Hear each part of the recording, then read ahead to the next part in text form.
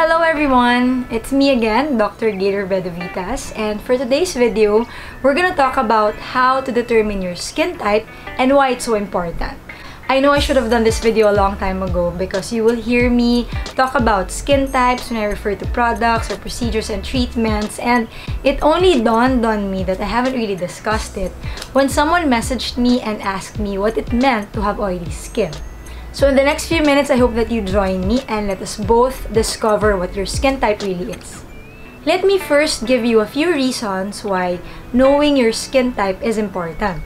First, knowing your skin type will make choosing products and ingredients and developing a skincare routine easier. This is because number 2, using the wrong products for your skin type can actually worsen your existing skin issues and problems. And finally, your skin type also affects how these products and ingredients work on your skin. For example, if you have oily skin and you choose products that are cream-based or balm-based that are thick and really meant to moisturize, you may end up with an even more oily skin and be prone to breakouts and acne.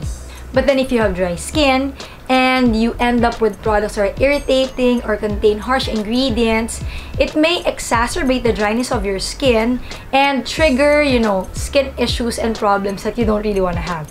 Now, I'm sure most of you have read a lot of literature online, articles, blogs, talking about skin types. And you would see some talking about having 4 skin types, there's like 6, there's 9, and there's even 16. In a way, most of them are correct. It really depends on how you explain what skin types are.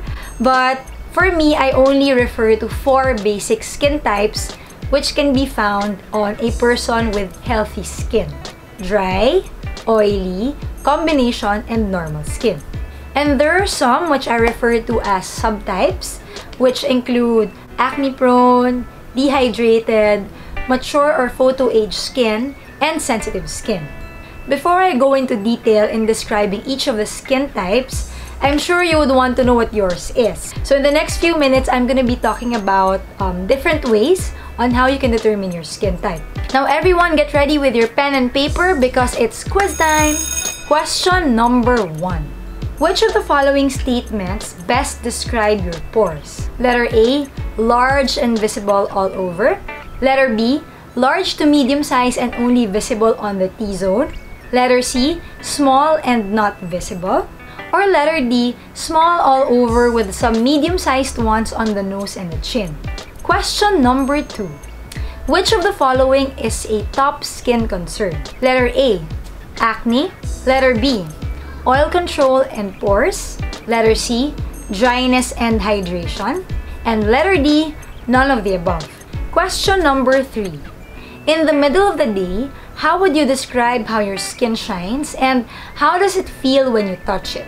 Letter A, shining bright like a diamond, slick and greasy. Letter B, shiny on the T-zone but dry on the others. Letter C, dull everywhere, rough and scaly. And letter D, radiant, healthy and smooth. Question number 4. What does your skin need the most in the afternoons? Letter A, blotting paper and powder all over. Letter B, blotting paper and powder but only on the forehead, nose, and chin. Letter C, a moisturizer. And letter D, none of the above. And last question. How does your face feel a few minutes after washing? Letter A, clean until the oil soon returns. Letter B, clean but then it gets oily on the T-zone and dry on the cheeks. Letter C, itchy and a little bit dry. Or D, clean, healthy, and smooth. If you answered mostly A's, it means you have oily skin. If you answered mostly B's, then it means you have combination skin. If you answered mostly C's, it means you have dry skin. And if you picked mostly D's, it means you have normal skin. Now, if you're not convinced dun sa result ng quiz mo, or if you really want to make sure, there are 3 other things that you can do to determine your skin type. First is the so-called day test. Now, the day test is easiest because all you have to do is observe your skin by noontime or in the afternoon. If it's really oily all over, then it means you have oily skin. Kung combination naman siya, like oily on the T-zone and then dry on the cheeks or vice versa, then you have combination skin. But then if it feels dry, itchy, scaly, and rough, and you need a moisturizer, then it means you have dry skin. And if you experience a little bit of oiliness, flakiness, but it's not really bothering you, then it means you have normal skin. One issue with the day test though is hindi siya masyadong reliable if you wash your face in the middle of the day or if you are really exposed to the elements, because these can sort of influence what your skin type is. And in this case, you can do the wash test. To do this, you must wash your face with a gentle cleanser. Don't put anything after that. Wait 20 to 30 minutes and observe how your skin behaves. To have a more objective evaluation and result, I recommend that you get a blotting paper or tissue paper. Press them on different areas of your skin like your forehead, your nose, your chin, and then your cheeks. If your blotting paper or tissue paper is soaked through, then it means you have oily skin. If it's blotchy with some areas that are soaked, others not, then it means you have combination skin. If nothing changed at all, as in your blotting paper and tissue paper looks the same, and you actually feel tight all over, then it means you have dry skin. If you have areas in your blotting paper and tissue paper that are slightly soaked but your skin doesn't feel dry, then it means you have normal skin.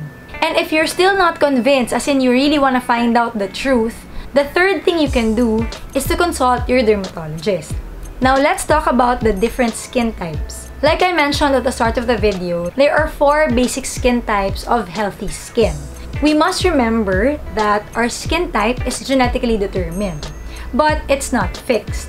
It may vary depending on the external factors and the environment we are exposed to. Let's start with normal skin.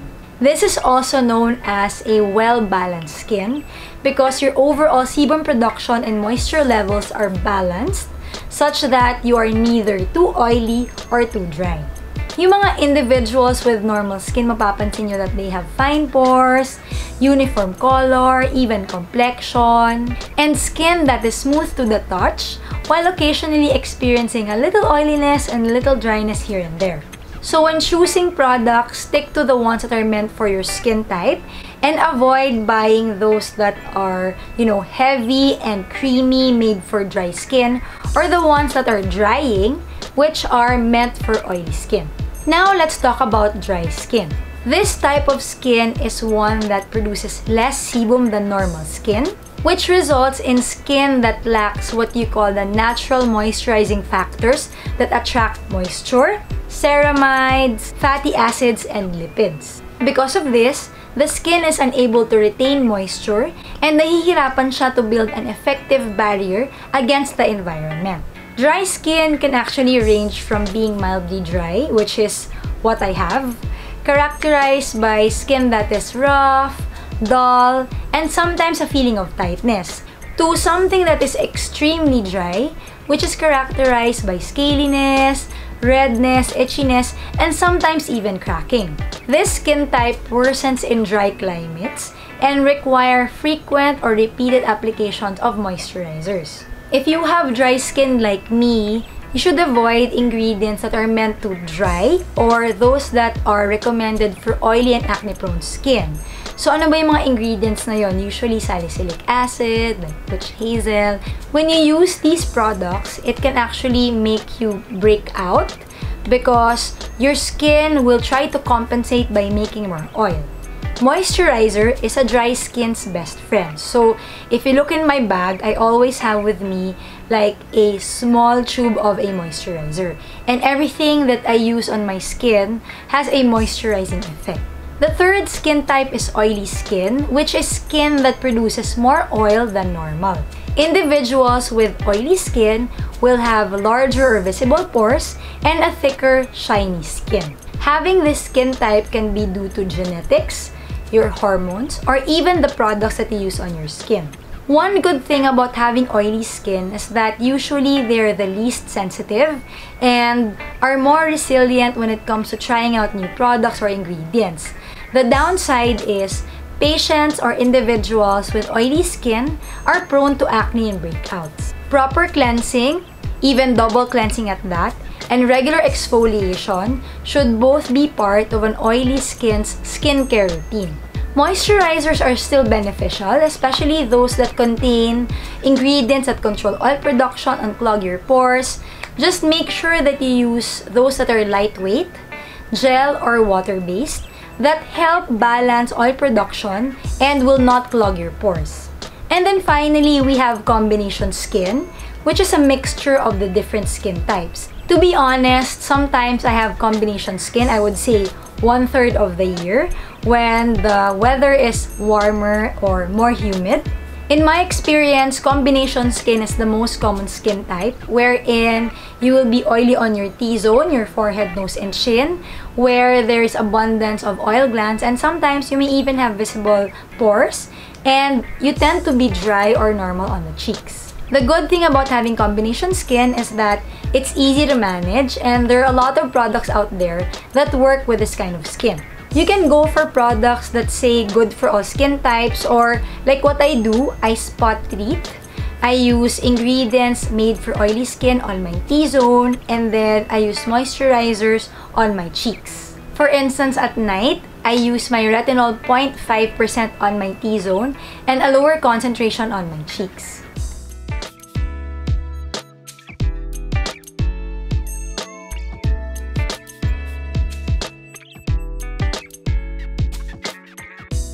But for all skin types, I recommend that you do not use the following ingredients on your face: denatured or SD alcohol, harsh or extremely drying cleansers, yes, even if you have oily skin, abrasive scrubs or those thick, hard brushes to exfoliate your skin, and other irritating ingredients such as your peppermint or your menthol.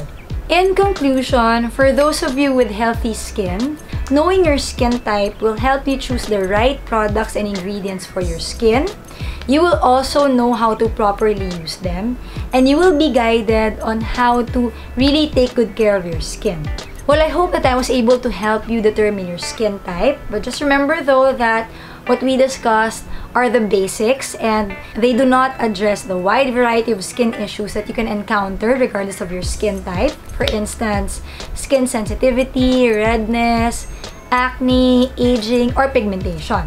It's really not that simple. As a matter of fact, our skin needs can change over time, or even in a matter of days to weeks. For instance, when you travel, and here in the Philippines you have combination skin, and you go to, say, Europe or the US, and there you would have dry skin. What's really important is that you listen to your skin, understand your issues, and carefully select your products and ingredients that work well with your skin. And of course, I believe that it's very important and valuable that you are guided by someone, an expert who understands skin inside and out, like your dermatologist. So for any skin issues, anything that you don't know, that you don't understand, or you want to better understand, don't hesitate to consult your dermatologist. So this ends my video on determining your skin type. I hope that you were able to at least get an idea of what your skin type or skin types are. And again, if you appreciate this video, if you like it, please don't forget to hit the like and the subscribe button. And I will see you again soon. Bye!